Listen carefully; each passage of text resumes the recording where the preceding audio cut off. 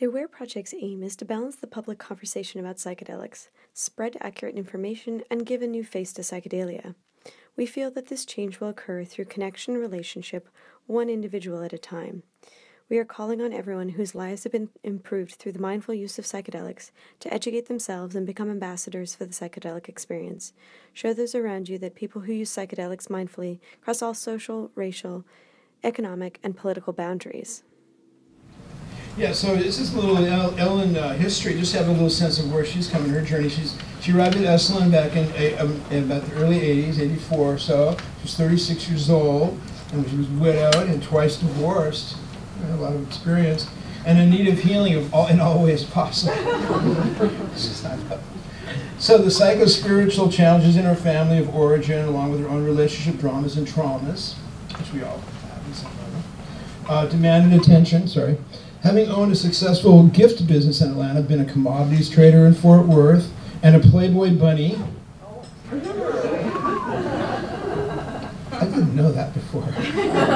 Not surprising. Provided Ellen with a varied work background, obviously, and with an accounting education and training in international cuisine, gardening and movement arts. Ellen found immediate long-term work study opportunities at Esalen. That's how I got to Esalen, was a work study program, and great thing to do.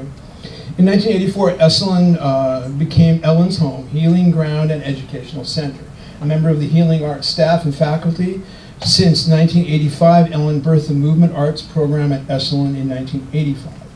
In 1996, she founded Moving Ventures School, headquartered in Bali, offering vocational education to minimum wage earning women in Indonesia.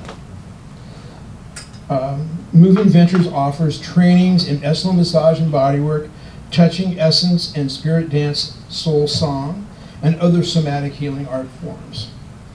And one thing I'm sure Ellen will discuss tonight to someone, so I don't want to steal all of your thunder, but she had the opportunity whilst at Esalen, as I did, to meet some of the great pioneers and great researchers in this very exciting area of human inquiry. And we're at the wave of the psychedelic renaissance is peaking, and it's building momentum. And this crowd, based on almost no promotion, literally, very little.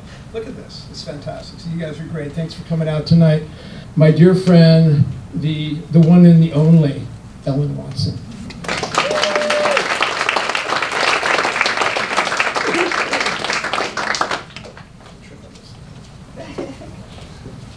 Such a pleasure to be here with you and to be able to talk about this. I feel like I've been in the closet for the last 20 years because the door slammed shut in the mid-'80s when MDMA was put on Schedule 1, and Esalen, which was one of the major locations in this country where psychedelics were allowed and explored in the 60s and 70s. Those three practices that John just mentioned were a derivation or created as a result of psychedelic exploration. And all of the meeting rooms at Esalen were host to inquiry of how can I be a better body worker? How can I be a better Rolfer? How can I be a better yogini or yogi or a movement artist of any kind? How can I use these experiences to more fully embody myself and be present? And then we've gone through this last 20 years with none of that even talked about. It became a sin to talk about it. It didn't appear in the catalog. And it's good to still be alive today to realize we're having a renaissance. As John just mentioned, that it's a rebirth almost. That we had to die to the old way, and now we're returning to a new way. And thank God we have the internet now and social networking, and we can spread information much more effectively than we could 30 years ago or 25 years ago. And before I launch off on some topic that you may not be interested in, I'd love to hear from you what brought you out tonight. What is it that I might know something about that you want to know? So would you just popcorn style tell me? So say anything? I'll say something. In my 20s, when I was just interested in exploring things for primarily entertainment and recreation, I thought, okay, been there, done that, lots of entertaining things. And now, in my 50s, I'm very interested in continued evolution of consciousness and how these might really contribute to that. So that's something that if it kind of naturally can be woven into anything we talk about, given your experience, I would be very grateful. Did everyone hear? Could you hear? Consciousness, the evolution of consciousness. Anyone else have something? Yes. I'm curious. I read in the bio about you've done a number of sits with a number of psychedelics. Your time in Esalen, and perhaps outside of that, just as far as sitting with other participants. Okay. And if you're able to speak to that experience at all, I'm curious to hear some more. Will do. Terence McKenna was somebody that listened to the podcast. Had an experience with psilocybin, but had an experience that kind of scared me a little bit. And I'd like to know, kind of in that process of discovering self, there's some scary parts to it. Oh, definitely. And I'd like to know experience or advice. Okay. Ellen, can you repeat the question? Yes, so this question, what's your name? Lindsay. Lindsay had listened to some podcasts, Terence podcast, and had an experience on psilocybin that brought up some fear. And so she wants to talk a little bit about that, about fear. And just as you move forward, because I'm not turned off to the experience, I want Right. to experience more, Okay. kind of how you break through that ceiling. Okay. Another hand I saw, oh, I said several. Well, I remember, I'm old enough to remember the big scare in Timothy Leary, and what was fascinating before the panic that there'd been a lot of research on using things like LSD in actual, tests to see what you can use it to cure things like alcoholism and heroin addiction. These were legal research projects, and suddenly, because of all the Timothy Leary stuff, it was all like made illegal. And no one really knew about it. People just thought there was this crazy Harvard guy who was partying. No one knew that there was this whole period when it was like a valid research topic, and then hysteria stopped it. And it seems like, there's real hope that we go back once hysteria is decided, hopefully around now. Okay, I think I get it. That valid research was taking place.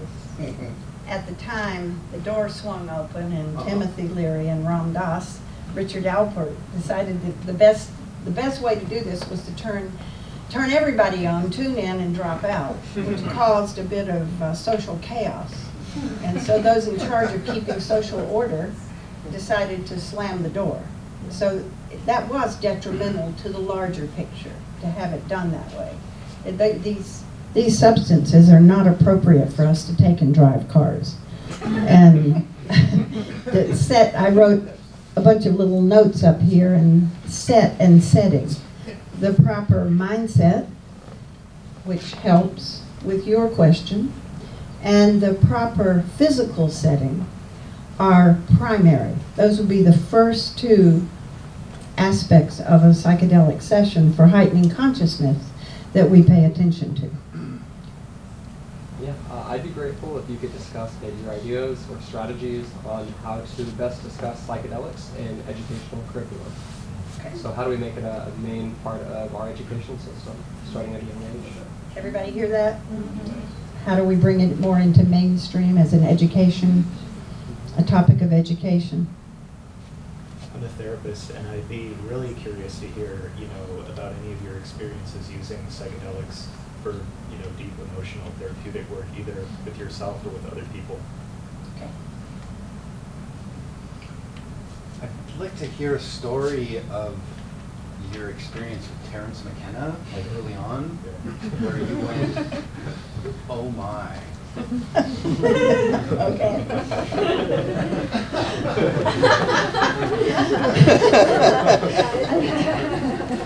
Anything else? we'll have a period after I'm through talking for more questions and answers. Yes? One of the things that's always on my mind that I find fascinating is death and letting go.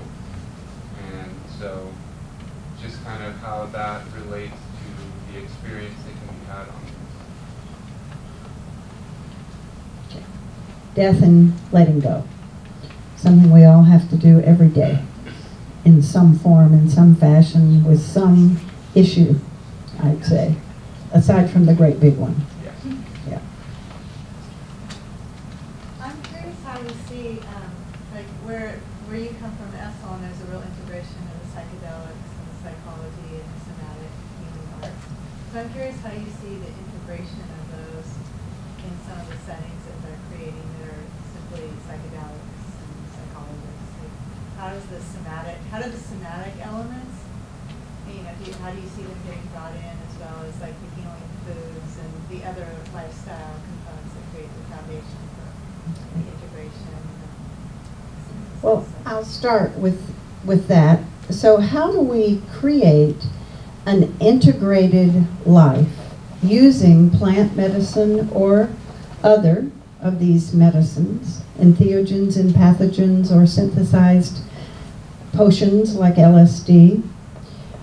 How do we use that to create a more balanced, integrated life between somatics and the psyche? Is that what you were asking? Yeah, something like that. And then that downloads to everyday life practice. I can answer in my own personal journey. Coming out of the South, I'd lived most of my life in the South before I went to Esalen, and consciousness was not particularly high on the radar screen. And I had honestly only briefly heard of psychedelics. I had an opinion and a judgment based on not much experience about all genre of medicine that affected the brain and the psyche. My mother was schizophrenic, her sister was bipolar, and I grew up in a very bizarre behavioral situation. Lots of love. I never did feel unloved. It was just the strangest behavior of two women I could possibly imagine. And so I had this quest to understand, because nothing that was available in the 50s and the 60s could touch these two very disturbing situations. And I saw over 50 psychiatrists attempting to find help for my mother. And then there was, of course, the question, was this going to happen to me? I had the same genetic heritage, and was I going to trip over that line? And when I arrived at Esalen, I found Stan Grof. I took a workshop with him in the first 2 weeks, and that was Stan. If you don't know who Stan is, he's still living, and he's one of the most articulate, broadly based, inquiring minds I've ever been exposed to. And his quest as a young researcher, he wanted to understand schizophrenia and bipolar, or manic depressive disorder as it was called then, and he lived in Czechoslovakia. And the only study he could do was Freudian analysis. Well, you can imagine getting a good schizophrenic to sit down and analyze. Forget that as a viable treatment.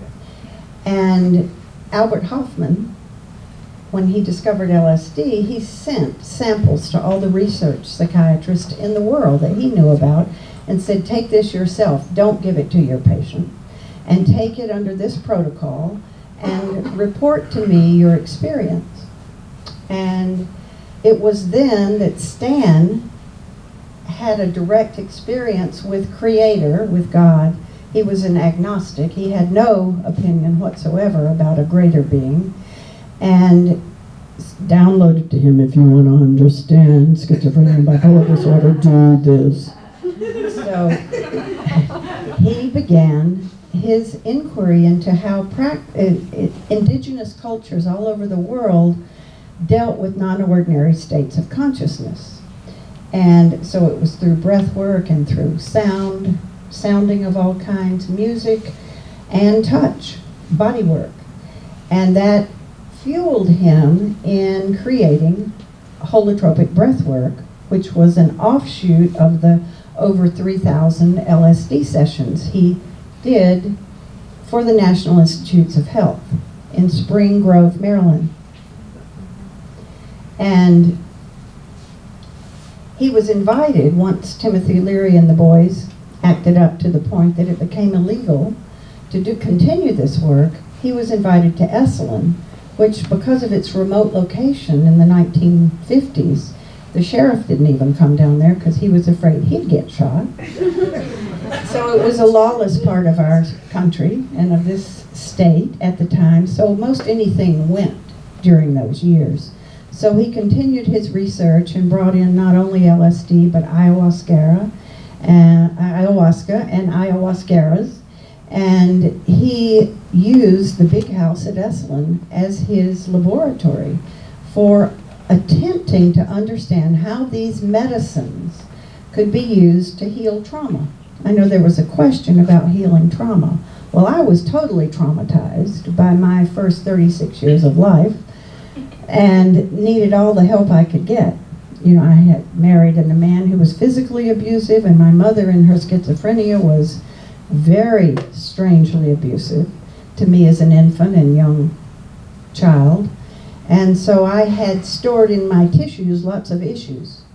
And I don't know that I would have ever really worked through those as effectively as I have without the help of these medicines. So it's, as I said, set and setting. And that was how I was introduced, because I had a no thank you, I don't want stelazine or thorazine or I will not do anything that interferes with my functioning of my brain. So it took a little education, again, how do we bring, and I had great teachers. Terence McKenna was one. He was the more lunatic fringe and the outrageous one, while Stan was more the scholar. And then Terence's brother, Dennis, who is a scholar and has a PhD, so he went that route, and Terence just stayed sort of on the fringe. And I had these remarkable people. And then others who had been inducted into psychedelic sitting with others, who were my sitters. So I couldn't have arrived at a better time and a better place to have what I needed. It was as if central casting put all the characters needed for my healing all in one location. And there I was. So that's why I fell into that place, aside from its magical beauty, the natural beauty, and the healing energy that is intrinsic. Have you been to Esalen? Do you know what we're talking about? I don't think it would really matter what we did there. The land itself, and the hot springs, and the cold water that runs freely down, and the water that falls out of the sky, and the ocean all converge. And we then understand why the Native Americans, the Esalen tribe, the Esalen Indians, for whom that was home for thousands of years, called it their healing ground, their sacred ground, their burial ground, their garden. And I don't know quite how the Spanish got it away from them, but we can imagine. And now that it's in our hands, and thank heaven that the Murphy family has opened it up to so many people being able to go and experience a version of what I experienced there. Because of its setting on the cliffs overlooking the Pacific, a sense of expansion and liberation. Those are the two root words of Tantra. Tan, expansion, tra, liberation. And I can say before I knew what that meant, that's what I experienced. When I got out of my car and I walked out there, that was it. So, and then the icing on the cake was all these people and the practices. Terence. I had to have a dictionary when I listened to him in the early days to even know what he was saying. A wordsmith of unparalleled capacity. And he talked slowly so he was able to choose each word as he spoke. I always felt like I was listening to a mushroom talk.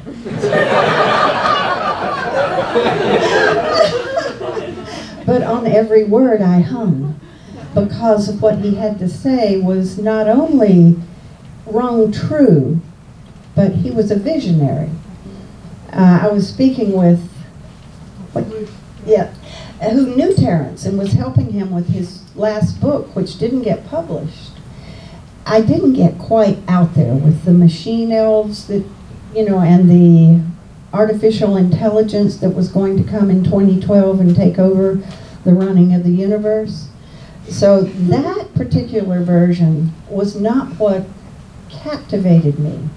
It was the Archaic Revival, one of his books, the Archaic Revival, which was bringing into this century and the last century the ancient wisdom teachings of other cultures through plant medicine.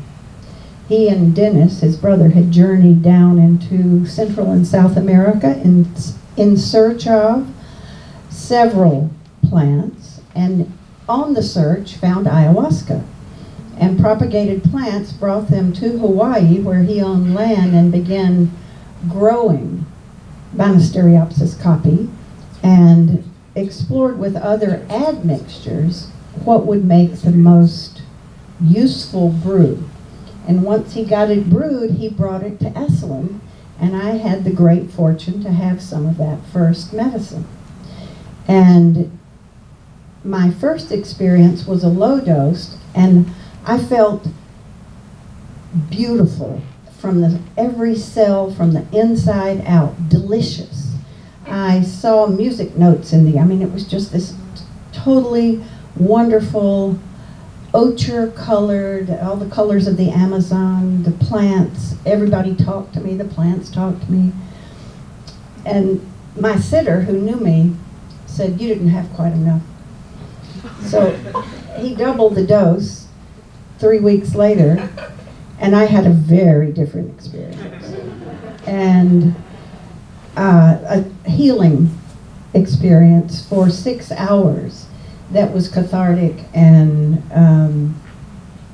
a lot of it not in my conscious memory, but I had 3 sitters for that, and they took care of me, and I unloaded a lot of baggage, we can say.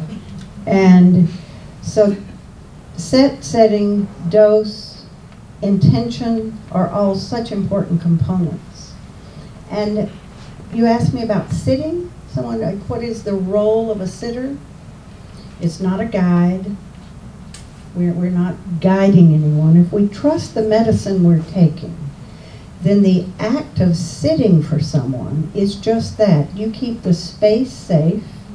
You keep the experiencer safe from hurting themselves, from jumping out the window, because they think they can fly.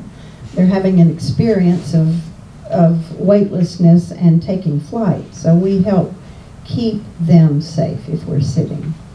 And we might ask a question, but we don't give answers. So we're not guiding people.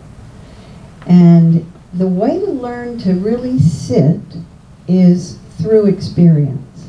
To be sat for and to sit with hundreds of people, whether it's on psychedelics or whether it's in communication, to actively listen and sit, whether it is in the holotropic breathwork, that's part of the 3-year training, is hundreds of breathwork sessions as both breather and sitter, and learning one's own pull.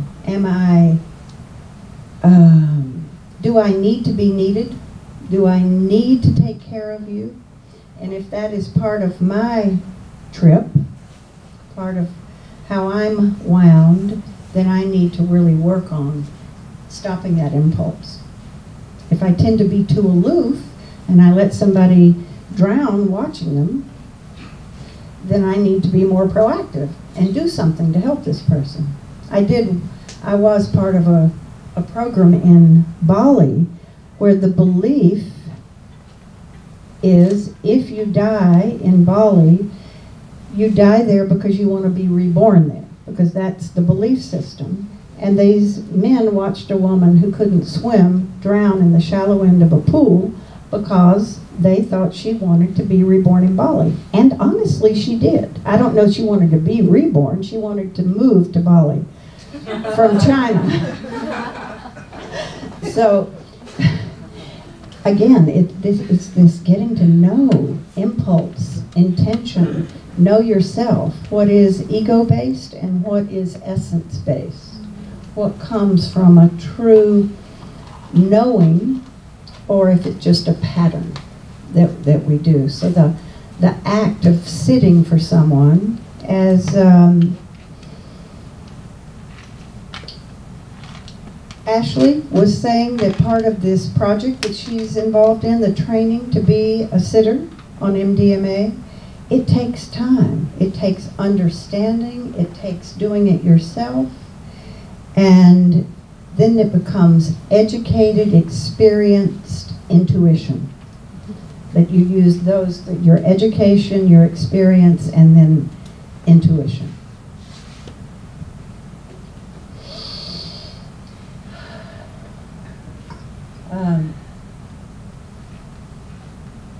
Because of the doors that got shut, I was charging around while the doors were shut with a pound of mushrooms in my trunk and dispensing, because I found healing. I wanted everybody to have this.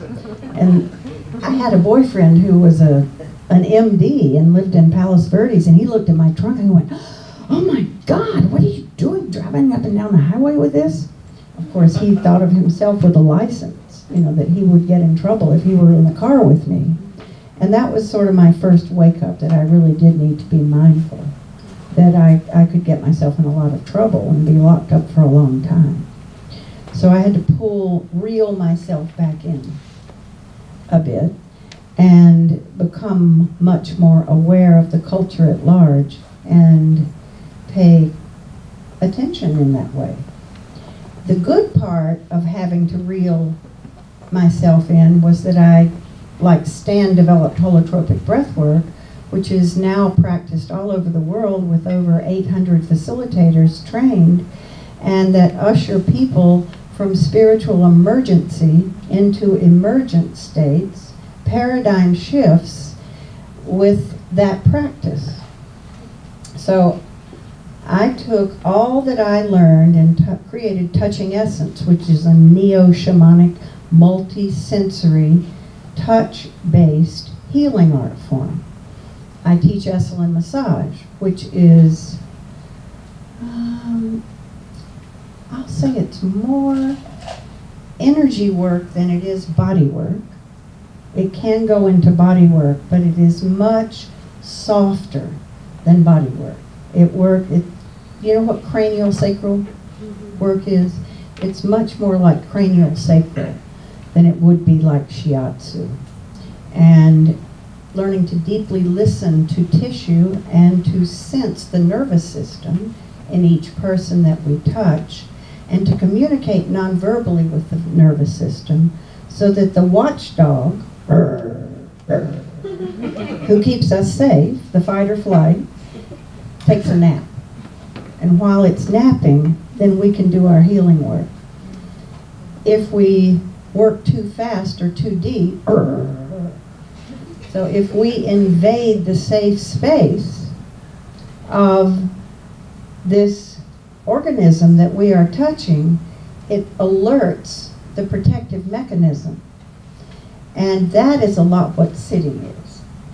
It's listening, it's being quiet, it's observing, noticing, seeing with eyes, seeing with ears, seeing with heart.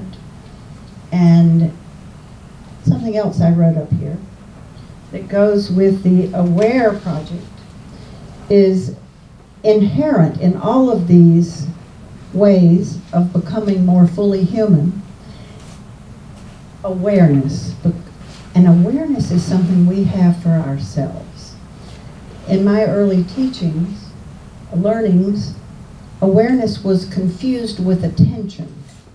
And I learned to distinguish this with Gabrielle Roth, who John mentioned, who was a remarkable downloader of healing arts practices, who ended up at Esalen with a knee injury, thought she'd never dance again, stood up in the middle of a Fritz Perls Gestalt workshop, and she said, I can't stand it anymore.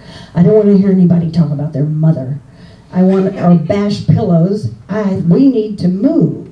And she basically created moving Gestalt, how you get up and move your feelings and move your thoughts and turn it into ultimately theater. That was her love, is ritual theater based on authentic gut feelings and acting out anger and acting out fear and acting out and sadness, and working with the 5 basic, simple Taoist feeling states. So she downloaded a brilliant practice, which is now spread all over the world, which I'm a teacher of. And out of that, I birthed my practice, which is called Spirit Dance Soul Song, that involves finding your voice through sounding and singing and chanting, moaning and groaning, and whatever else we need to do to get this voice of ours free. And so that's the good news about the door being shut. It forced people like me to find other ways. If I'd been out in the world, I might have gone really underground, but I was at Esalen on the staff and faculty. So I had to find other ways to help people heal themselves.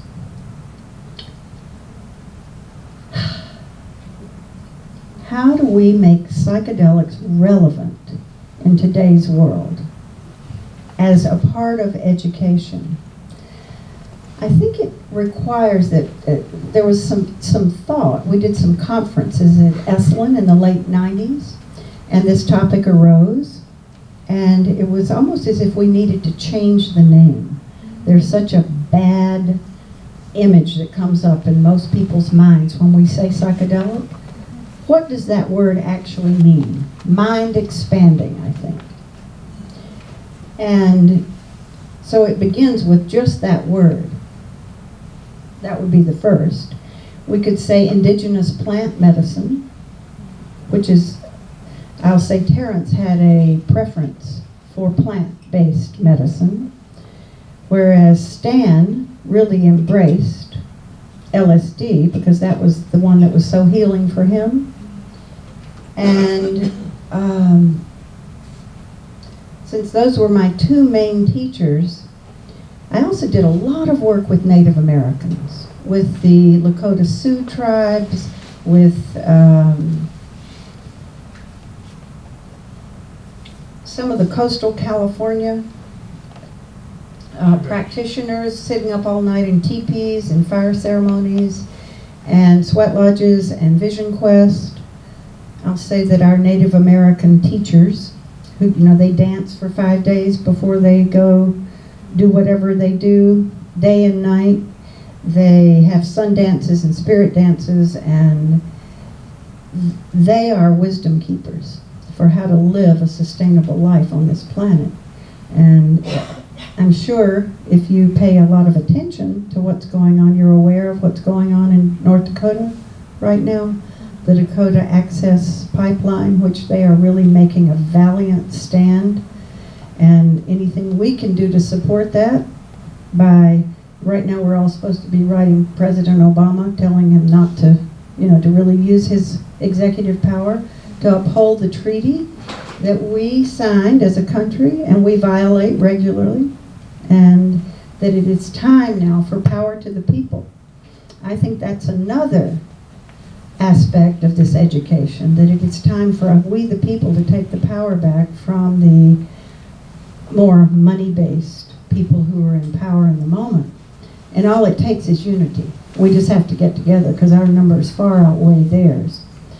One of the things I got immediately, and this is a Terence from taking psilocybin, was my relationship to nature, to trees, to plants, to earth.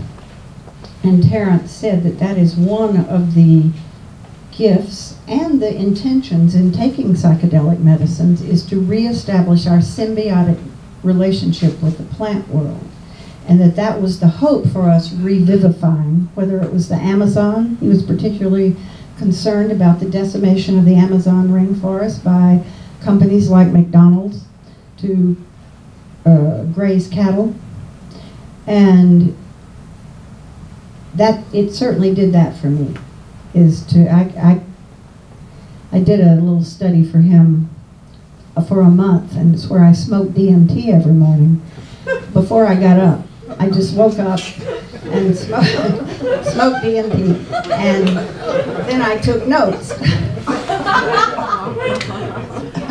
And that, I'd lived in a loft, that very, not very deep, and I had a skylight bigger than me right over my body, and I had these beautiful plants that hung in there. And that's when they started to talking to me, telling me things like, okay, okay, okay. And so I can say that the overall broad experience, that whether it was with ayahuasca or psilocybin or DMT, whatever the medicine was, that it was reestablishing a relationship with nature. And at the same time, I happened to live on a ranch, a 350-acre ranch, and anything I took on that ranch, I had to take off. So I learned to be an environmentalist, an ecologist. I learned to have a little bag of garbage about this big once a month that I took somewhere to Esalen and put it in a trash can or somewhere. And everything else I reused or removed or recycled or burned or composted. So I became an eco-terrorist as a result of that. And I'm just appalled at what I see going on everywhere. California is one of the more progressive, particularly San Francisco. And I was just in China working recently. The amount of post-consumer waste that goes on over there, oh my God, and know it's going in the ocean or the landfill or wherever it goes, is just astounding. So part of what we get when we reestablish our symbiotic relationship, our interdependence, is the practice of permaculture, which is gaining a lot of traction, whether it's rooftop gardens or, and permaculture is not just gardening, it's a way of life. It is what I've just talked about, is that it's circular, that there's no away. I can't throw this away. There's no such place as that. Now, how does that affect my purchasing? You know, when I buy something, what am I going to do with this after I use it? How will I reuse it? Is it possible? Maybe I don't really need that. So that was one of the effects it had on me. Part of it was how I lived. Part of it was being at Esalen. But most of it was the medicine itself.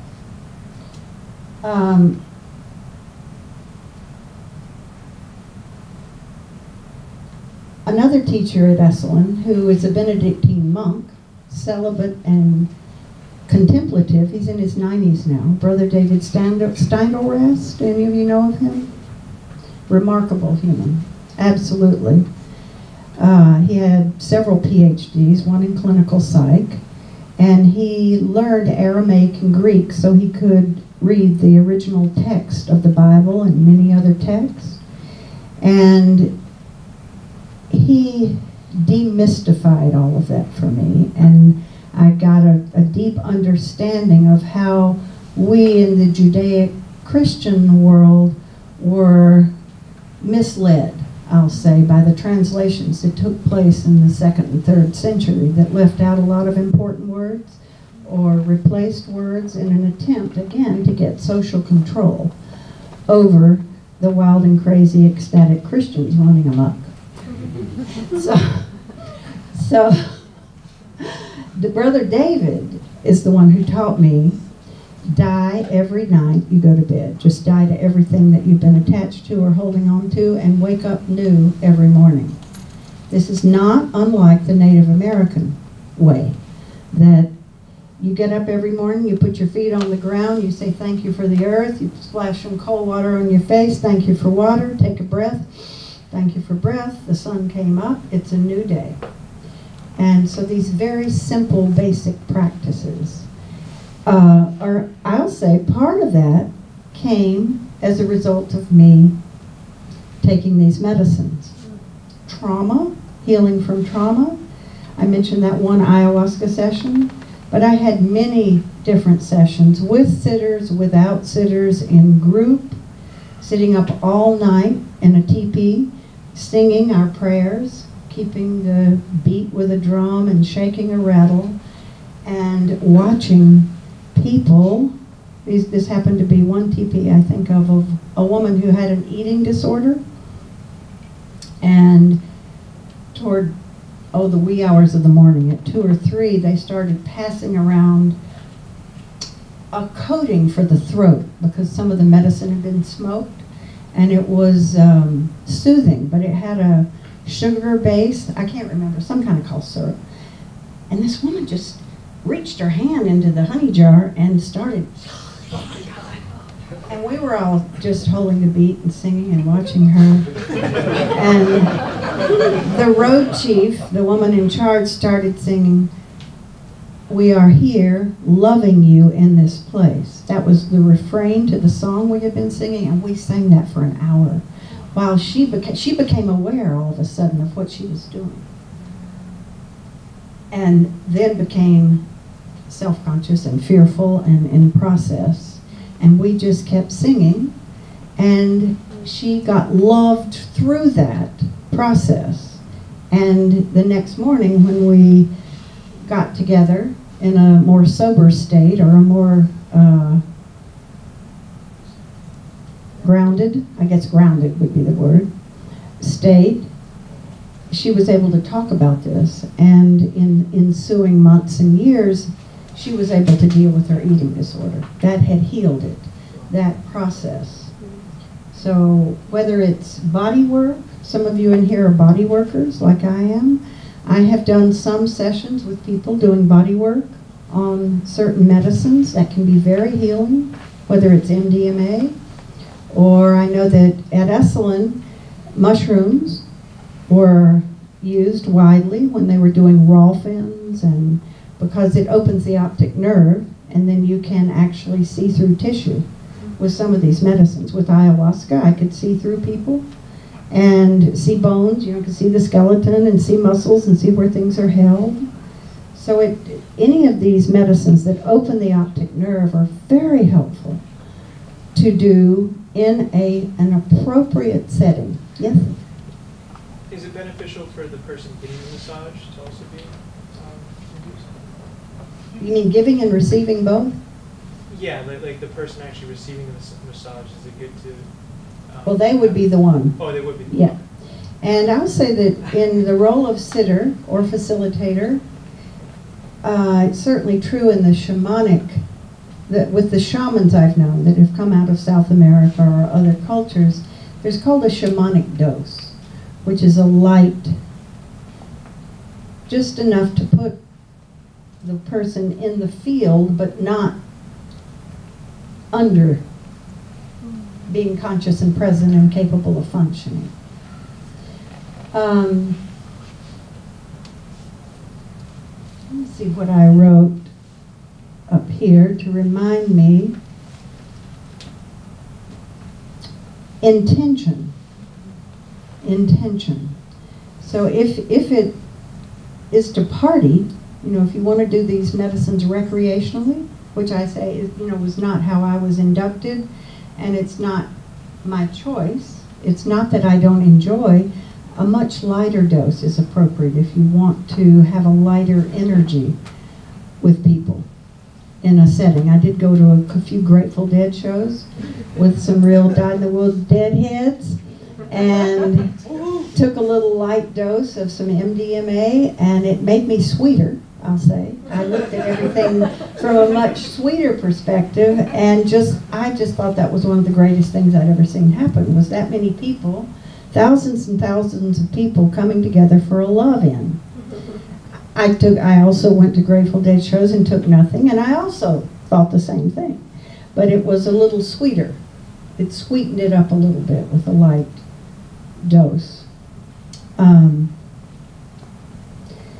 I'd say the way that people get themselves in trouble with psychedelics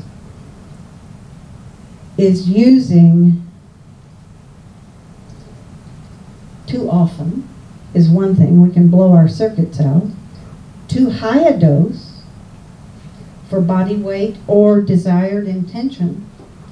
So it's useful to work with somebody who has experience, to ask questions and get information. I think right now on MAP's website, Erowin, there are a number of websites where you can read useful information about each of these medicines.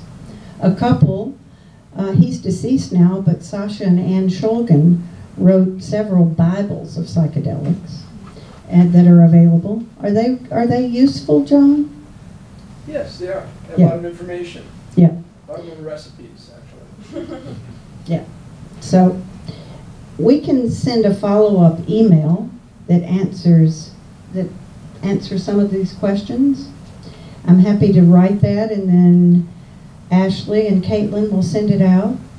So we have just a few minutes left, about 10 minutes until we close. So again, pop up questions. If I haven't addressed anything you wanted to know, please remind me. Yes? What is your experience with microdosing psychedelics and anything to do with anxiety or depression?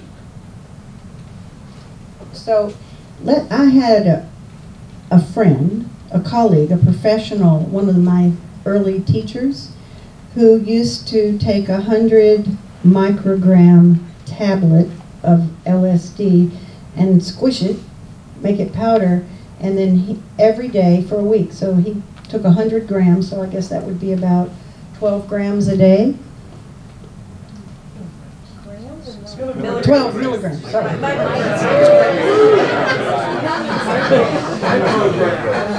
Micrograms. And that worked really well for him. That was valid, and he said it was a beautiful experience and useful for him.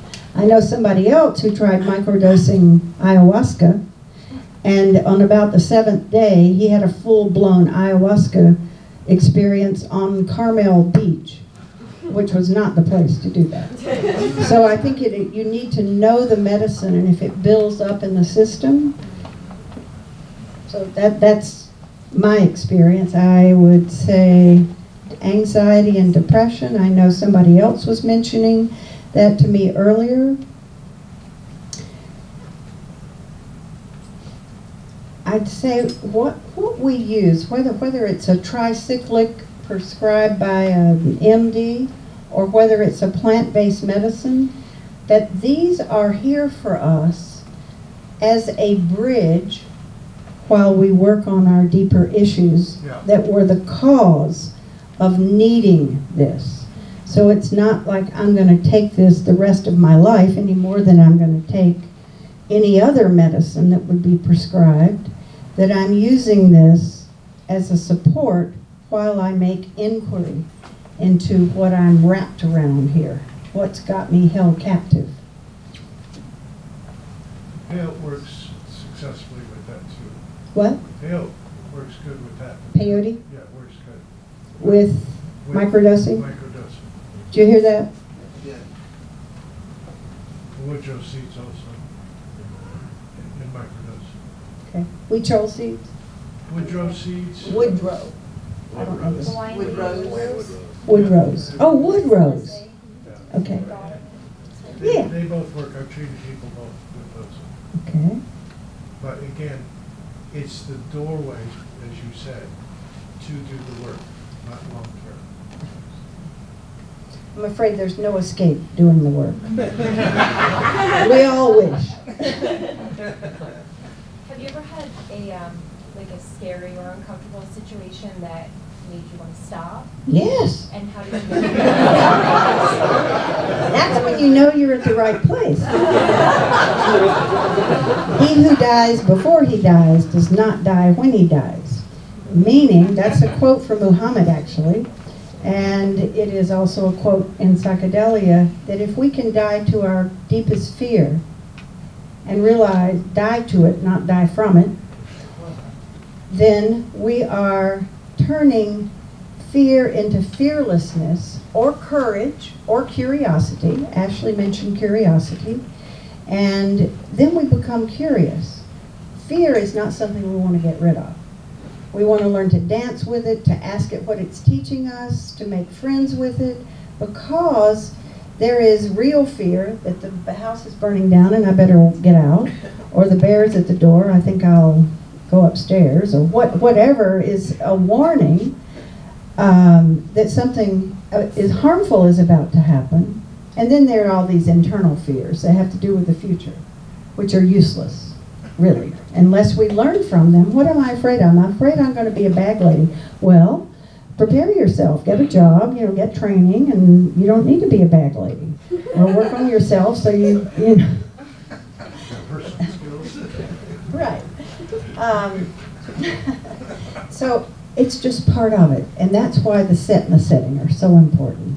That if we know that if I take these medicines often enough, that I will come face to face with some core fear. And if I'm in the right setting, then I realize this is a message being sent from my psyche, from my past life or some realm to teach me something. And if I can deal with it, then I come back. And I'd say that if we're working on ourselves with a therapist, then we go back to the therapist and we help that experience be integrated into our daily life. I did a holotropic breathwork for a large group in Santa Barbara at the Santa Barbara Graduate Institute. This is many years ago. And a lot people came from LA, and one was a trial lawyer. It was a 3-day thing, and she had a transformative experience, which she had come for, out of a new paradigm. But Monday, she was back in LA going in the courtroom, and she froze. She didn't want to do it anymore. She couldn't. She didn't feel like she could show up in that way and start rah, rah, whatever a trial attorney has to do. So I had to send in some help in LA, because I was in Big Sur, to go talk her down and get her back in her body so she could function in her holotropic, biped, regular life mode, that she wasn't out here in a transcendent experience. And then how to integrate that. That's why after a major opening, we need somebody to help us pull it back into, and now, how does this make my life better today? How do I embody this? How do I, and this could also help answer what you're talking about. If we can make it relevant to how does this make us better humans, better able to function and lead a meaningful life, and better planetary citizens or galactic citizens. That, we got a lot going on with the other galaxies and the cosmos. And so how do I take this one experience, whether I did it on the playa at Burning Man or I did it in a, how does this make me more fully alive, awake, aware, conscious, curious, involved in the whole experience of life? How is this possible? And I'd say that if we don't have that part, most of it becomes, okay, so that was fun, now back to the grind.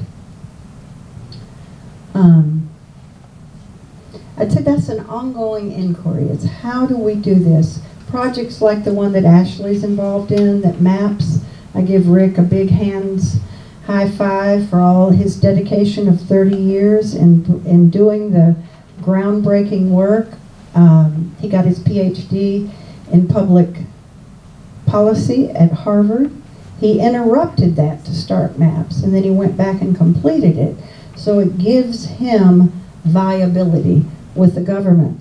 And this project that Ashley's involved in, I sat with Michael Mithofer and Annie in their home in December last year, it was December of 14, and they had just met with the heads of the armed forces, the Army and the Navy and the Marines, and the Surgeon General, and they were all talking about PTSD in veterans, and it's epidemic. It's a horrible situation. And they used MDMA in enough studies that the Surgeon General and the head, they said, we got to get over this issue in the culture at large. And so that was a huge boost in the arm of MAPS, of getting this research pushed through so that it makes this all available to people who need it. Is it time? Yeah. Close it. Yeah, we got like 2 minutes. Okay. 2 minutes. What do we need to say? I was wondering if you could speak to the paradigm shifts there that you have written at the bottom, right? Yeah. Does that speak to, because the military itself is a domination institution, right? So it's really ironic that they're kind of waking up inside that system, right? How do you get the paradigm shift outside of the system or have it dissolve, essentially? Baby steps, huh? Baby steps. Well, if we could get all the military on it, then they'd just quit. And then so we need to turn all them on, right? I started thinking about that. I mean, we're the biggest warrior nation in the world right now. Somebody needs it. We need to give it to everybody at Halliburton. Consciousness. Yeah, consciousness. Dalai Lama says consciousness is a field that surrounds us, and the more alive, aware, and awake we become, the engaged, that we then live in this pool of consciousness. It surrounds us like our aura, like the energy field. And so I'd say that's the goal, is that the more conscious we become, and then these paradigm shifts takes place, and we look.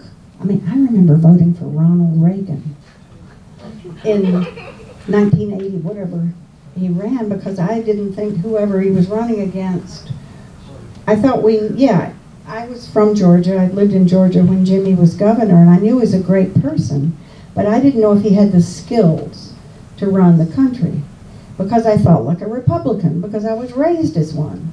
And it took a major shift for me to look at that and go, oh my God, you know, I would have never done that if I had been more conscious, alert, alive, awake, all those things.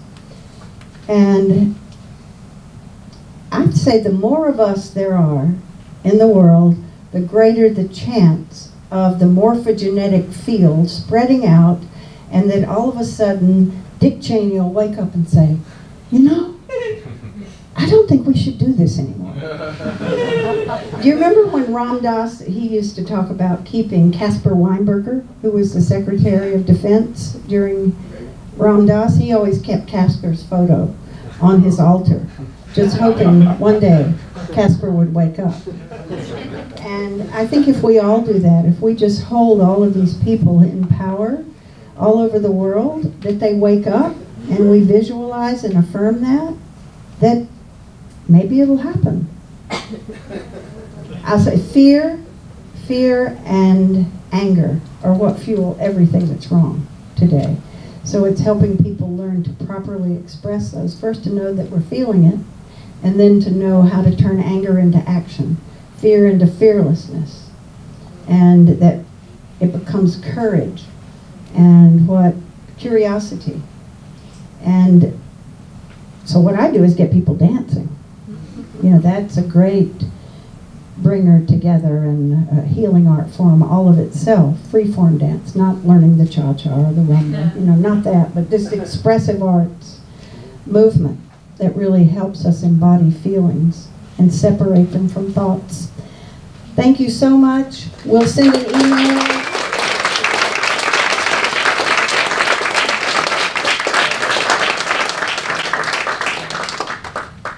Okay, thank you so much, Ellen. That was really great. It was really great to be able to hear what you guys are all thinking too, because we are, you know, still new here and starting up. So it's really great to hear what your questions are and what your interests are.